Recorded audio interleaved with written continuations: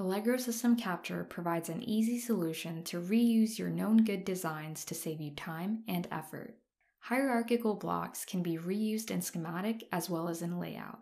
To start with, first generate the package files and instantiate the block. Right-click on the design block in the Project Viewer window and select Export for reuse. In the Export to PCB Layout dialog box, make sure that Generate Packaging Files for the block is selected already, and click OK.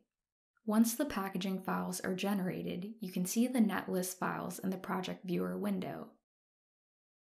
Open the Power Supply page and go to the Place menu to select Schematic Block.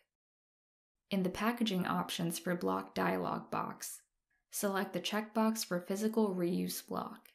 This enables the Reuse Instance Name Edit box where you can change the default name if required.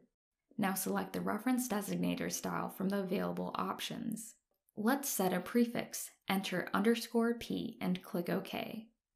Place an instance of the block on the page and exit the command.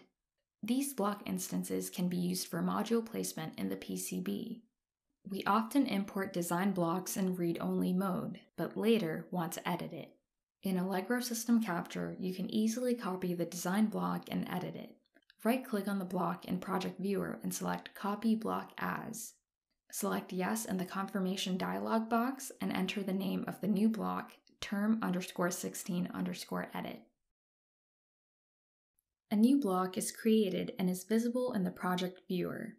You can open the schematic page and start editing. With Allegro System Capture, it's easy to reuse and edit design blocks.